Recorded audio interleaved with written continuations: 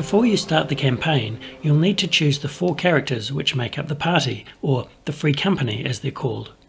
There are 12 characters to choose from, each with their own unique abilities, equipment and characteristics.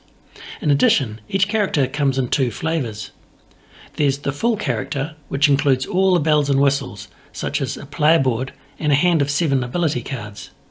There's also a lightweight version of each character, referred to as a companion. Companions are generally just as powerful as full characters, but they're simplified and streamlined in a number of ways. Notably, instead of ability cards, they have just a few relatively simple abilities to choose from, which makes them faster to play than full characters. If you have fewer than 4 players and you don't want to manage 4 full characters, you can use companions to fill in the gaps, so that the free company always has 4 characters. Companions are still referred to as Oathsworn, and they still participate in all aspects of the game. We'll look more closely at companions later in this video series. When it comes to choosing your starting characters, the rulebook gives each character a complexity rating from 1 to 5 stars.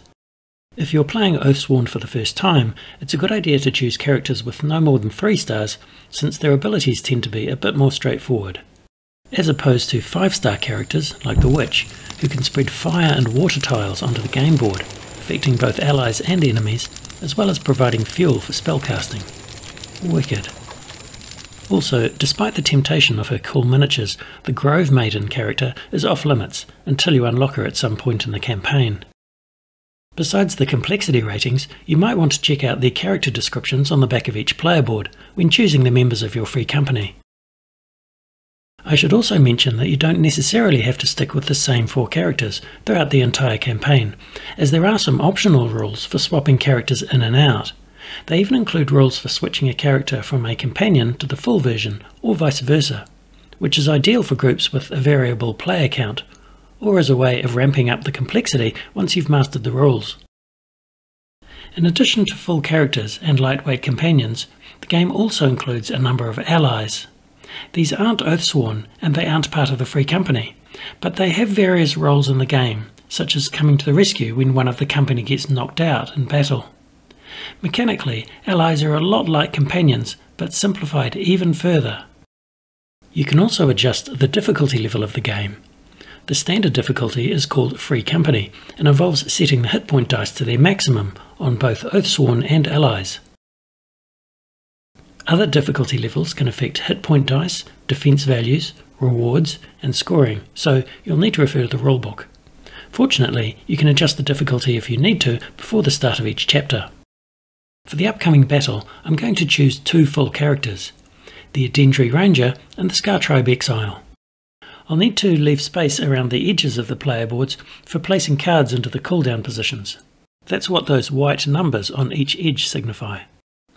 And to fill out the rest of the free company, I've chosen the Priest and the Ursus Warbear as companions.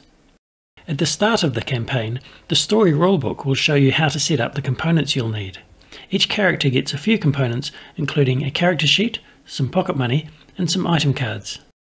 Before we set up the player boards, let's get a handle on item cards.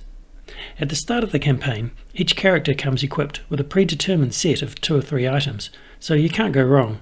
They're listed near the start of the story rulebook. For example, the Priest starts with a great maul and a pig iron coat. As the game progresses, you'll acquire more items, and you'll have to choose which ones to equip. There are quite strict limits on the number of items you can equip. Just below the item's name, you'll find a list of keywords, including, amongst other things, the item's type, such as a weapon, armour, shield, or gear. Each Oathsworn can equip at most 1 armour item, 1 gear item, and up to 2 hands worth of weapon and shield items. The Priest, for example, has both hands full with the 2-handed great maul, and his armour slot is taken by the pig iron coat, which leaves just 1 slot for a gear item when he finds one. Also, keep in mind that not every character can wield every type of weapon, shield, or armour. You'll find a list of valid item types at the bottom of each character board. For example, the Ranger can equip a bow, but the Exile can't. Conveniently, the same information is also shown in the form of character icons running down the right-hand side of the relevant item cards. For example, this item can be equipped by the Exile, the Priest, the Ursus, and a couple of others. Naturally, if there are no icons, then any character can use it. Once your Oathsworn is equipped, any excess items go into the shared backpack. We'll get more familiar with item cards later, but for now I'll just point out this number at the bottom of each card and on the back. That's both the chapter number and also the cost if you buy it from the banksmith. Now let's take a look at the player boards. The space in the corner is for tracking your hit points, so we'll place one of the red HP dice here and set it to 6 since we're on normal difficulty. That'll count down as we take damage. These 4 spaces are called the might track.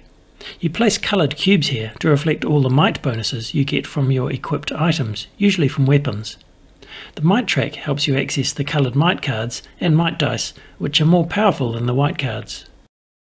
Obviously you'll use your might track during combat, but you sometimes use it during the story part of a chapter as well, either for a skirmish, which is a short single round of combat, or for a might check, which is usually some test of physical prowess. But for now, let's populate the might track on each of our characters. The priest is wielding a great maul, so he gets 1 yellow might cube for that. The ranger also gets 1 yellow cube for her short bow. The exile has a hatchet in each hand, but sadly neither have a might bonus, so the might track on his player board remains empty. And finally, the Ursus warbear gets 1 yellow cube from her felling axe. To the right of the might track is the defense slot. It's similar to the might track, but it reflects the defense values from all your equipped items, usually shields or armor. The defense icon is a blue shield with a number on it, so just add up the defense values from your item cards and put a black token on the defense slot to record the total.